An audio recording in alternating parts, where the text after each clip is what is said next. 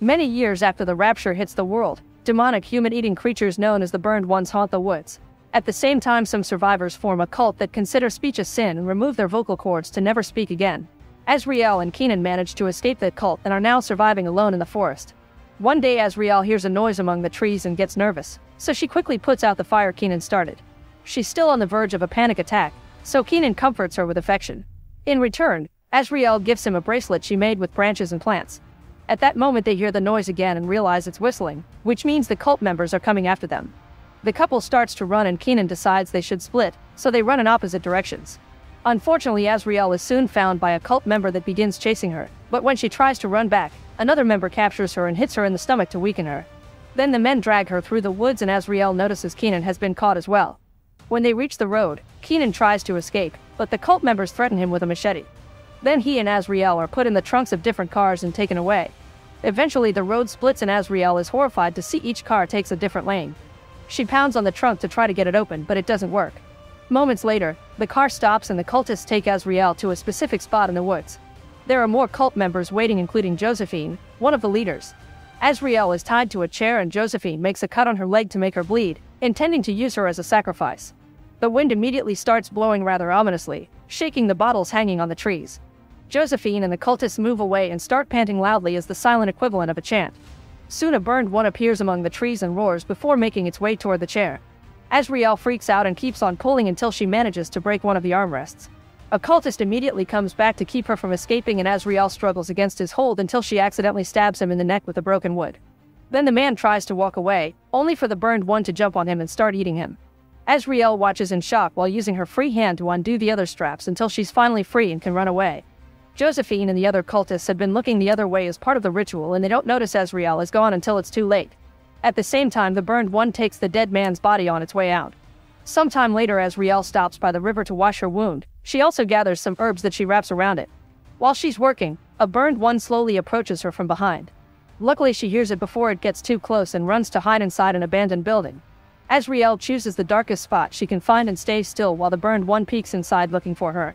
Since it can't see her, it ends up leaving. Afterward, Azriel finds the road and starts following the tire marks until she finds the cult's camp. She carefully sneaks around and finds a hidden spot on the fence that she can open up to get inside. Azriel continues to move silently, keeping an eye on the guard to avoid being seen. After hiding behind a car, she discovers Keenan's bracelet abandoned near some chains and assumes the worst. At that moment, Josephine and her men come back, so Azriel sneaks around again to keep an eye on her. She hides behind a tent and watches Josephine check on a sick old lady. Then Josephine enters the chapel, where the cultists are watching the main leader, Miriam. She's pregnant, but this doesn't stop her from going through the ritual in which she listens to the wind coming through a hole because it supposedly speaks God's will. After several minutes of listening to the wind, Miriam blows out the altar candles and everyone leaves. Josephine stays to let Miriam slap her for failing the ritual in the forest, but they're suddenly interrupted by a noise outside. When Miriam looks out the window, she sees nothing because Azriel manages to hide under the building just in time. Josephine comes out to investigate, so Azriel has to keep moving around to avoid being seen. For a moment she thinks she's successful, but suddenly Josephine appears next to her and grabs her legs to stop her from escaping. Then Josephine starts choking Azriel, who pushes her off and kicks her in the face. A desperate Azriel runs around the camp, trying not to be seen. Josephine rings a bell to alert everyone about an intruder, and soon everyone is hitting their bottles and pans to pass the message. Azriel is seen by a few cultists who start chasing her, so she hurries to the fence and hurts her hands on the barbed wire to uncover the hole quickly and cross the fence. Her foot gets stuck and a man grabs it to try to pull her back in, but Azriel keeps on fighting until she manages to kick him off and gets her leg out. Another cult member opens fire, however the bullet hits a tree and Azriel gets to escape. She runs through the woods as fast as possible until it's dark and she's too tired to keep going. Since her wounds are still open, she's leaving bloodstains all over the rocks and trees, and soon a burned one starts following the smell. Azriel sees it licking her blood off a rock and immediately starts running again as the creature begins chasing her. To make matters worse, a second burned one appears and joins the chase as well. Fortunately, the first burned one trips and falls, giving Azriel the chance to reach the road untouched. Suddenly a light appears in front of her and she falls as something huge approaches her. It's a truck, which stops right before it could hit her. The driver comes out and after the initial shock of seeing her, he asks if she's a survivor as he helps her up. Azriel is confused and can't answer any of his questions. Instead, she gets in the truck and desperately pounds on it as a way to ask him to get going.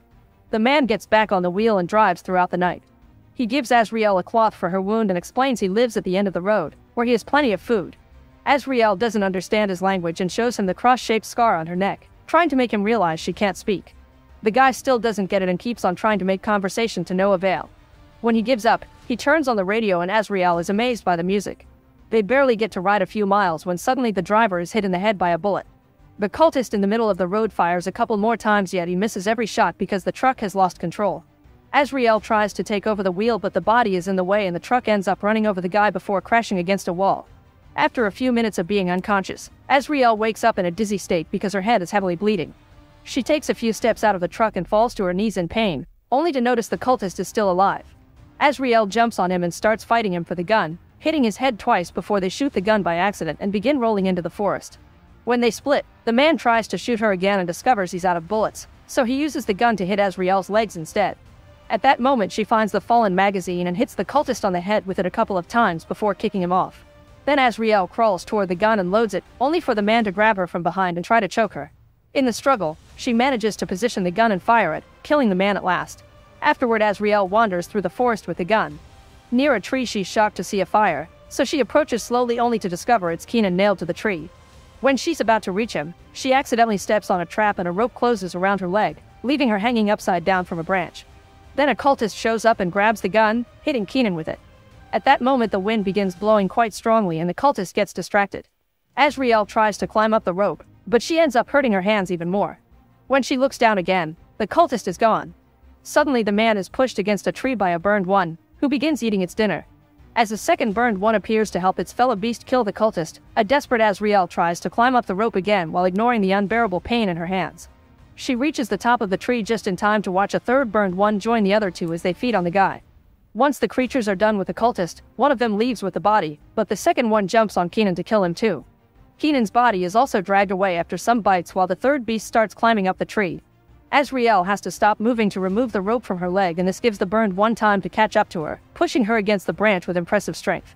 When it's about to bite her, Azriel puts the rope around its neck and pushes it off the tree, also falling in the process. She survives the fall, but the beast is hanging dead.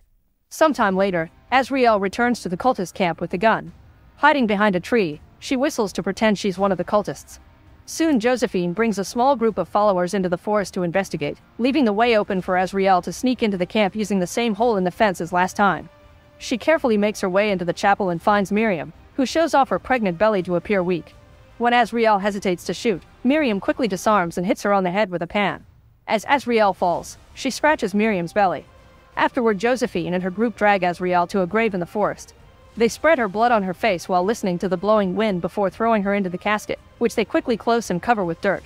Azriel begins freaking out and hitting the wood, but nobody helps her. When the burial is done, a lantern suddenly is turned on at Azriel's feet, revealing a tunnel connected to the casket. Bringing the lantern with her, Azriel begins crawling through the tunnel, only to find a burned one at the back. She immediately turns around and moves as fast as possible to return to the casket while the creature follows her and soon is crawling on top of her. However, instead of eating her, it smells her hand and recognizes the smell of Miriam's blood, causing it to roar in approval and leave. Feeling safe, Azriel tries the tunnel again, and this time she manages to escape. Moments later, Josephine runs out of the chapel when she hears a noise and she's horrified to discover that the tent with the old lady is on fire. A cultist raises the alarm while the others work together to try to put the fire off. However, it's too late. The old lady is dead and the flames are already spreading through the camp. This provides Azriel with the perfect cover to sneak around and shoot the cult members one by one. Josephine watches in horror and tries to move away, only for Azriel to shoot her in the stomach so she'll die slowly. As everyone panics and tries to run away, the fire reaches a gas canister and causes a small explosion. A man is devastated to discover his girlfriend has been shot down and picks up a gun to fight back, exchanging shots with Azriel as they both sneak around. While the fire destroys the camp little by little, the man wanders around in confusion because he can hear whistling coming from multiple corners. Thinking Azriel is messing with him, he shoots the first shadow he sees, only to discover he's killed a fellow member. The shock leaves him frozen and Azriel uses the chance for a surprise attack, decapitating the man with a machete. Then Azriel enters the chapel again and Miriam jumps on her from behind, disarming her with her own blade. Miriam starts chasing Azriel around the room, moving the benches out of the way to finally grab her. She pushes Azriel against the table and tries to decapitate her, but Azriel kicks her off. When Miriam attacks again, Azriel easily dodges and pushes Miriam against the wall to bite her neck. As Miriam tries to deal with the pain, her water finally breaks. Suddenly someone shoots the chapel's cross. It's Josephine, who moves very slowly because of her wound. She keeps on shooting her gun while approaching Azriel, But she ceases fire when she notices Miriam is giving birth on her bed. Azrael uses the distraction to tackle Josephine to the ground, breaking a bench in the process. Josephine breaks a piece of benchwood on Azrael, who does the same in return. Then Josephine takes out a small blade, only for Azrael to block her attack and smash her head on a bench before dropping her. Next, Azrael gets Miriam's knife and strikes Josephine on her neck. At the same time, the baby is heard crying. Josephine removes the knife from her neck and finally falls dead. Miriam leaves the bed looking terrified, and she uses Azrael's machete to self-delete. Suddenly, a strong wind gets into the chapel and puts out all the candles. A horde of burned ones crosses the forest and the camp before entering the chapel, where Azrael has picked up the baby. It turns out the child is shaped like a goat that resembles the Antichrist. The burned ones roar to receive their new leader, and Azrael smiles when she realizes the power she holds in her arms.